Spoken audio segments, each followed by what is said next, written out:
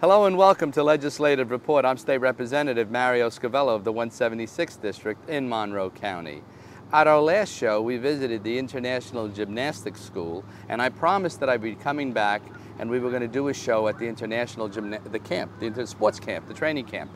And absolutely, my guest here today first is Kara Klaus Major. And Kara, what an absolutely beautiful place here. Let's talk about what the size of the lake and all the information that you can possibly give us. International Sports Training Camp has been in operation for about 20 years now. It is the brainchild of Bruno Klaus, who started International Gymnastics, which is very well known in the community. About 20 years ago, this property came up for sale, and he thought it would be a great idea to start a camp where siblings of gymnasts could come and play a whole different variety of sports. Wow. So for 20 years now, we're going strong, and we've really established as our own camp where we do get a lot of siblings from the gymnastics camp, but we get kids really from all over the tri-state area. It's amazing the various activities that go on here. Like I see the boating out there, I guess water skiing and all that activity and everything else behind. Talk about some of the activities that you have here. Yeah, we have lots of fun at camp. Summer camp has changed a lot in that, we jet ski and we banana boat, and we have a lot of motorized water activities. We also play sports, soccer. We do traditional things like campfire and s'mores.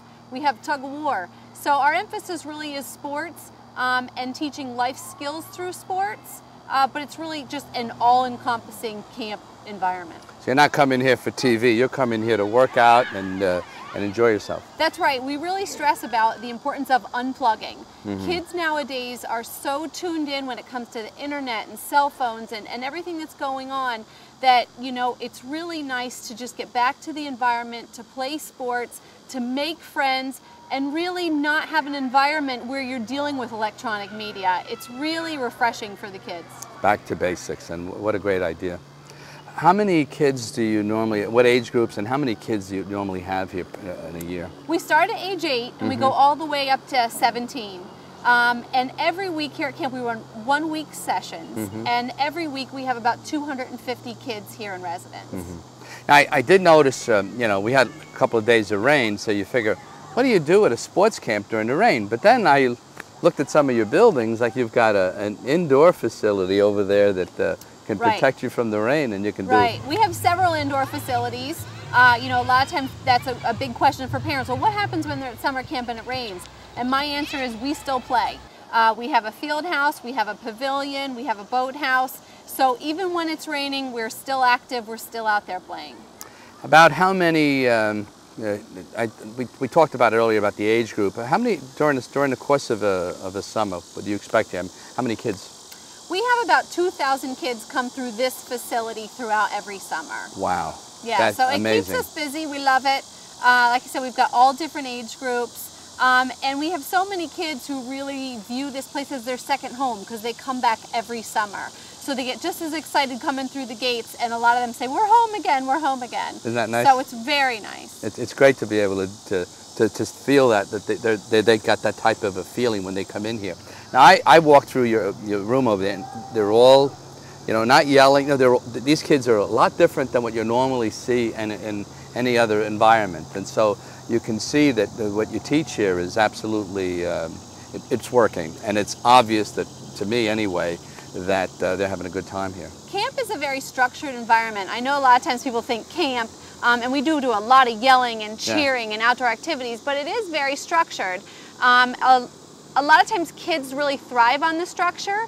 If you say this is what's to be expected and this is what we're going to do, the kids will buy right into that. So they know what's expected of them, they know when it comes to behavior, but we're really all about having fun. And I think in that environment, we just get to see kids gain confidence, their self-esteem grows, just that little bit of time away from mom and dad to explore to explore the world, gain some independence, and even, we are a week long. Even at the end of the week, parents will comment on the changes in their child. Isn't that great? Yeah.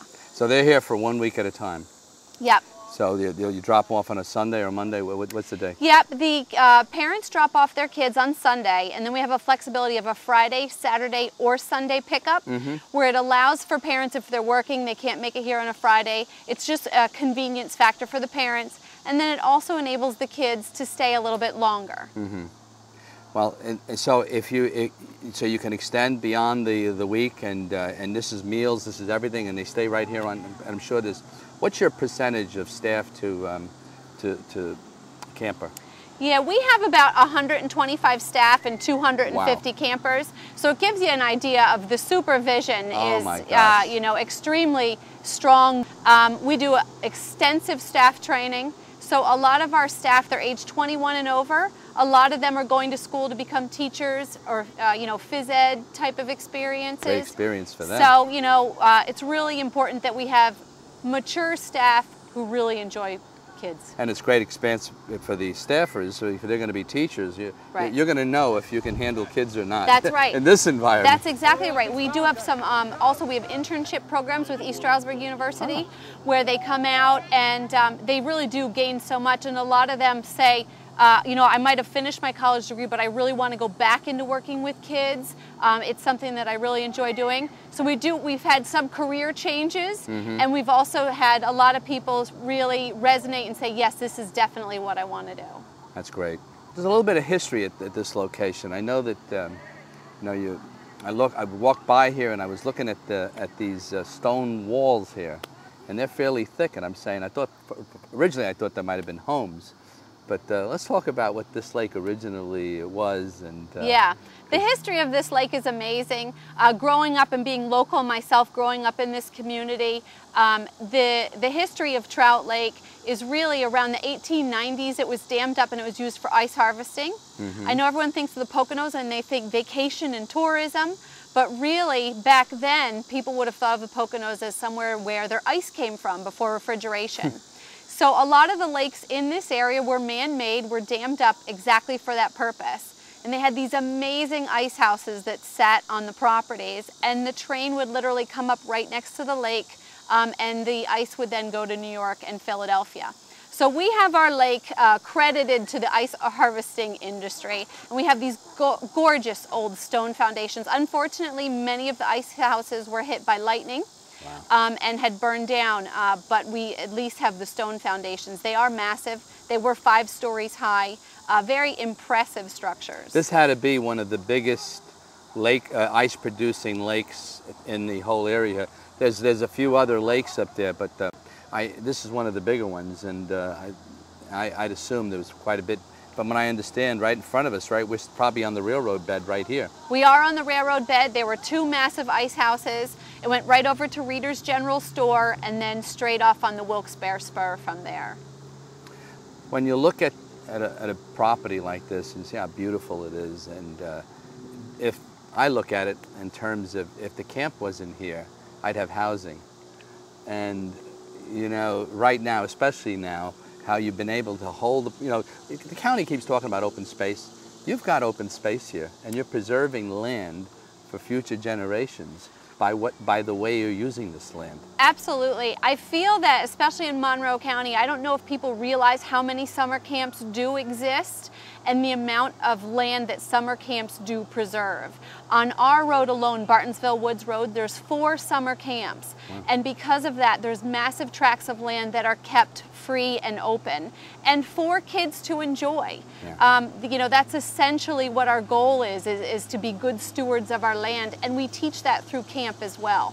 So it is extremely important to us. One of the things I noticed driving in the parking lot, throughout the place, how clean it is.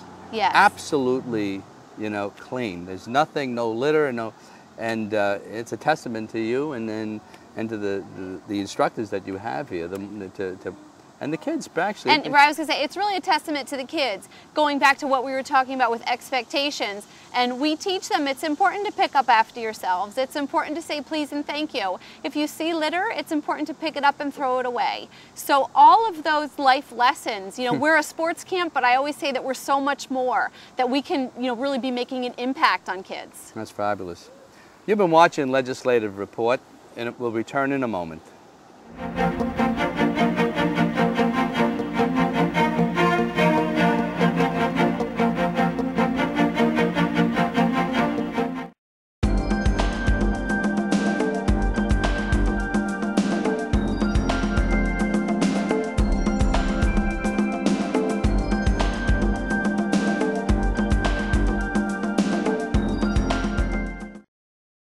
Did you know that on October 4th, 1911, the statues that greet visitors in front of the state capitol building in Harrisburg were dedicated to the citizens of the Commonwealth? In 1902, George Gray Bernard was commissioned to design the figures that embellish the front of the Capitol building. During the installation period, Bernard explained to the General Assembly what each sculpture symbolized. The Southern group, titled The Burden of Life, depicts the story of Adam and Eve followed by the fall of man in the forms of despair.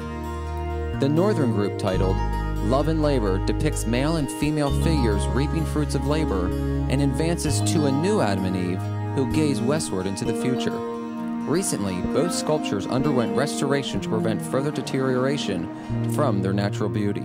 Now you know. Welcome back to Legislative Report. I'm State Representative Mario Scavello, and here I'm at the International Sports Training Camp, and speaking to Kara Klaus Major, and I have to tell you, I've been watching these kids get out there, helmets, vests, you don't take any you take every precaution that possible. That's right. When it comes to all types of safety equipment, to staff training, they all go through CPR training and first aid training. We have a resident nurse on, we also have athletic trainers. So when it comes to any injury, we want to be right on top of it, providing the best care possible. But of course, we do all these preventive measures so that we don't have any injuries. Isn't that nice? So yes, when it comes to safety, we spare no expense. We want to make sure that the kids, in order for them to have a good time, they have to be safe. That's a good point.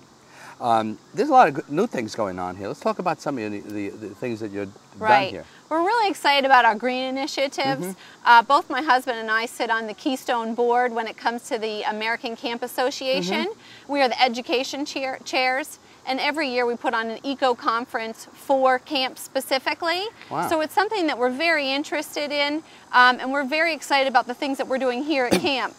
Clearly we're doing the recycling and all the, making sure we've got light bulbs and the automatic switch offs, low flow toilets, everything like that. But then we're going ahead. We just built a brand new health center. We were happy to be able to put geothermal in there. So we have a brand new facility with the stress skin panels, geothermal, which we're so excited about. And then this year we have implemented solar panels. So on our large field house facility, we now have all solar panels, which we're looking at taking away about 30 to 40% of our electrical costs throughout the year. So we're really excited about going green ourselves because it's going to save us money, but also that we're able to teach the kids about going green. That's a great point. I was going to lead into that because these kids see, what are those panels up there? And that's how you save energy. Right. And take advantage of the sun. And especially with the kids, I think it's becoming more mainstream. Yeah. That, a lot of times the kids are saying, well, you can do this and you can do that because they're getting it in school. They're becoming so much more knowledgeable, educated about it.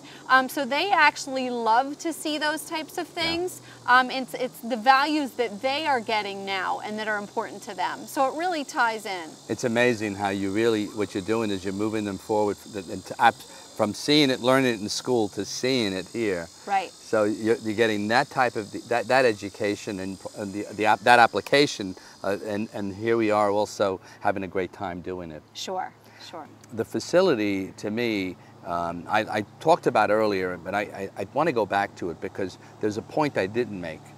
The taxes that this property pays, and not $1 of school taxes, of impact to the school.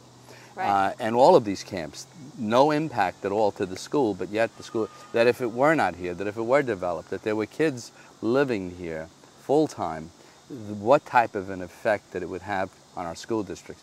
And I bring that up because earlier today, we had a hearing at Shawnee, and it was in regard to school funding and the costs of educating a child here and the growth that we've had, the buildings that we've built, and how important it is that camps like this are preserved. Right, and I feel that not only economically, but we also educate children. Yeah. So we're here, we're educating children just in a different type of environment, but they're learning so much and not being an economic burden on the school system. Instead, camps, because of all the property, we pay a lot of money towards the schools in property taxes. Additionally, the economic impact of camps, because we have 250 campers, but their families come, they come to the area, they stay overnight, they shop at crossings, they go to Camelback, they go to the water park.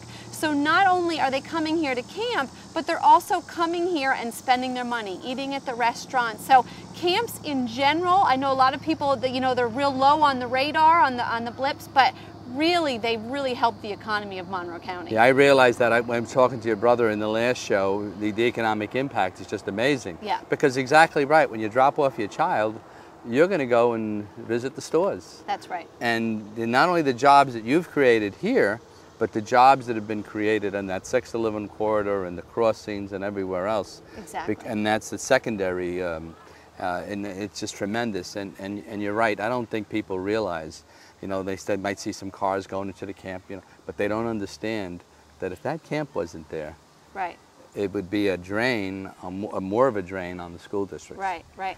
And when our family did purchase this land, it was going to be a development or a summer camp. So that was important to us. You know, we believe housing being necessary, but we also believe in preserving nature. So that was an important consideration for us when we originally had purchased this property. In the last show, we were talking to your brother in regard to the difference in philosophy between this camp and the international camp, the gymnastics camp. For International Sports Training Camp, our real goal is teaching sports, but also teaching life skills through sports. For us, if you can you know, grasp sportsmanship, teamwork, communication, those are just as important as improving as a player. So they're equal when it comes to importance for us. So yes, we are a sports camp, we teach sports, we want to win. We are competitive, but it's important for us that you're cheering for the camper who it's their first time. They might not be doing great at it, but they're giving it a try. So even though we are a competitive sports camp and we want our kids to walk away better athletes, more important to us is that they walk away better people. That's great. You've been watching Legislative Report. Since we just talked about the International Gymnastics School, we're going to go over to the school, and there's a little museum over there that I'd like you to see, and I'm going to walk around with Bruno Klaus. And we'll be back in a few moments to finish off with Kara here at the International Sports Camp.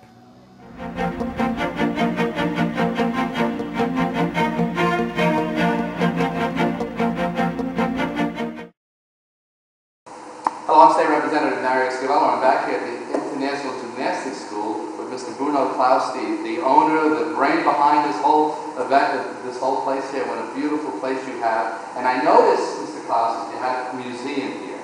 And I appreciate, tell us about the evolution of all of the gymnastic equipment. Like, you have a ball here. Let's look at this first. This was a medicine ball used in the 1900s, early 1900s. And now it's coming back again. Wow. Yeah. And you throw it back and forth there for physical techniques. Oh, sorry. Oh, I've seen that. I've seen that. Yeah. And it's coming back. It's coming back. Back to the past. Yep. And this is actually from 1900. 1900. And how about these other, what do you... These are Indian clocks. And they used this in competition up till 1950.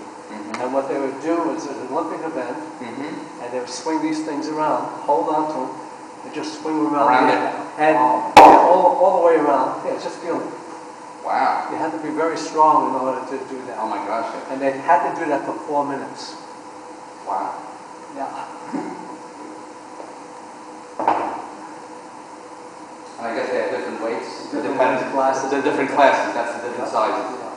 This is something that looks familiar, but it's you're talking about coming back into from what we have today, because we just showed some of the apparatuses a few moments ago. We were in the gymnasium, and how the wall table has changed the springboard. The springboard is very. This is much more spring than what we use today in vaulting, but this was from 1900s, and that is a vaulting table they vaulted over. And today they have what they call a vaulting table, very similar to this, where it's coming back again. Something again back. Yeah, back to the vaulting. Back to the past. Yes. And if you notice the new vaulting table, very similar to this, a little smaller, but that's the same idea. Wow. Parallel bars, this is we used from 1875 to 1950. As a matter of fact, when I was a kid, we competed on these and trained on these bars.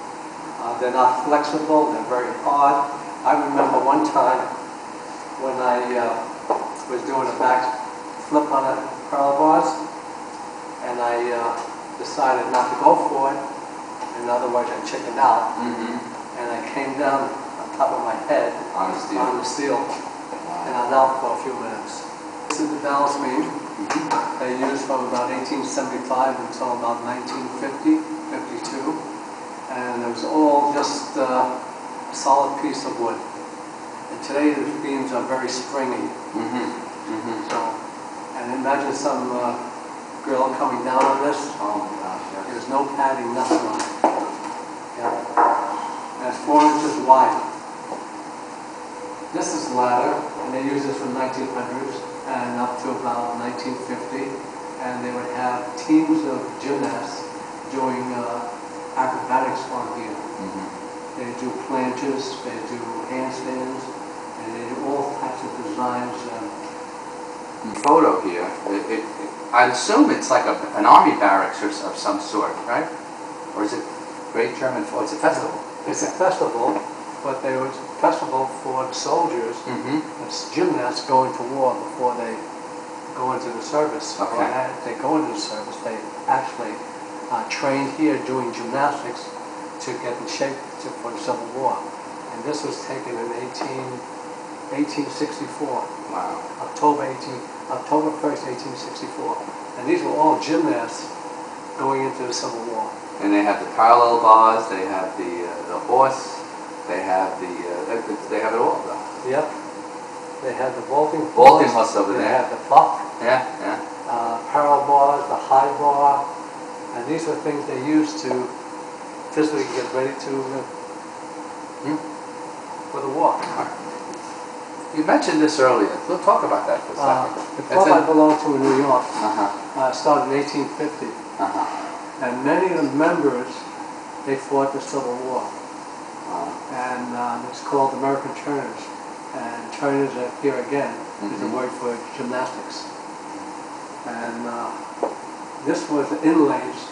This was taken in 1886. These were the soldiers that actually came back from the Civil War. There are many that died in the Civil War. And they all belonged to the club that I attended. So they were all in great shape. Let me well, they're not in great shape now. No, when they were. When they were, they had to be, yes. Yeah. Welcome back. I'm State Representative Mario Scavello, and here we are at the International Sports Camp, CARA.